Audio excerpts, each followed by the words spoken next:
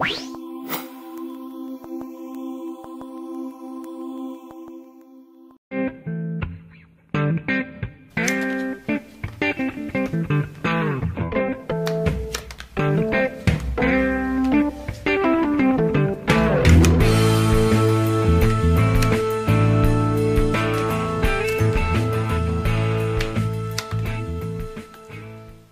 Top Shot. This is one of my favorite card moves in general.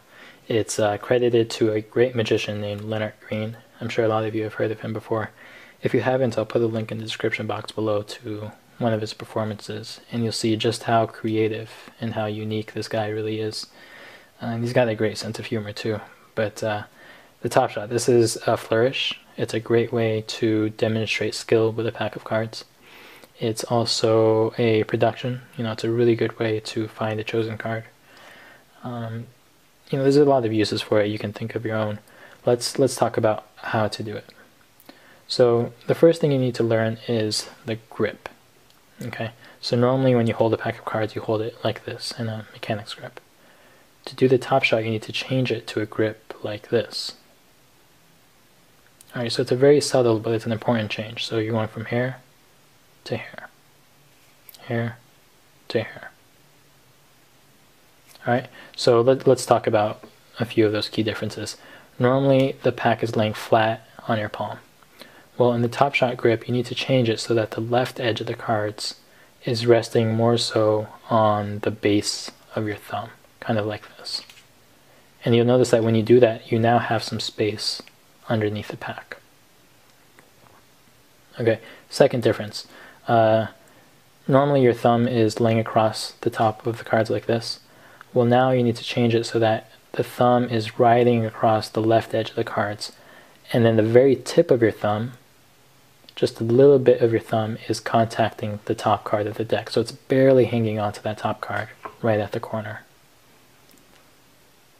Alright, and the third key difference is in your first finger. So the first finger normally wraps around the front edge of the cards like this. Well, now in the Top Shot, you're going to move your first finger to the right edge of the cards. Alright, so this is what your final grip should look like. And eventually you'll want to be able to get into that grip with just one hand. You'll want to be able to switch back and forth between these two grips whenever you want. For now, if you're just starting, just grab the deck with your opposite hand and manually put it in that grip. And that'll make it easier on you. Okay. So let's talk about the actual shooting now. I should mention that this is definitely an advanced move. It's going to take hours and hours of practice to be able to do it consistently and to be able to do it well. But I think it's definitely worth it. It's such a cool move, and it's a lot of fun to do as well. So here's what's happening.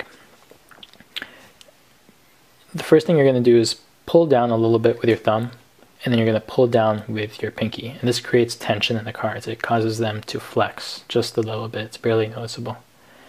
And then what's happening is, with my pinky, I'm flicking downwards. I'm contacting this top card, and I'm flicking downwards. And what that does is it causes this top card to escape the grip from the left thumb. And once it escapes the thumb, the card's going to flip over. It's going to rotate 180 degrees, and then it's going to land in my awaiting hand. Okay, so this next shot I'll do in slow motion so you can see exactly what's happening.